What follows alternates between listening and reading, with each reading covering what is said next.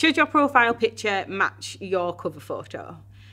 So there are now plenty of platforms, LinkedIn, Facebook to name just two, that now have both cover photos and profile pictures. Traditionally, your profile picture is going to be a picture of your face.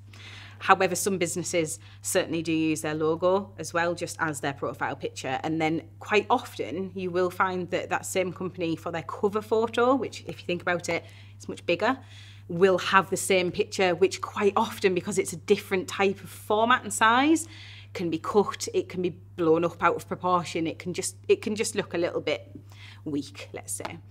For me, the best way to phrase this is that your profile picture and cover photo shouldn't match, but they should definitely complement each other.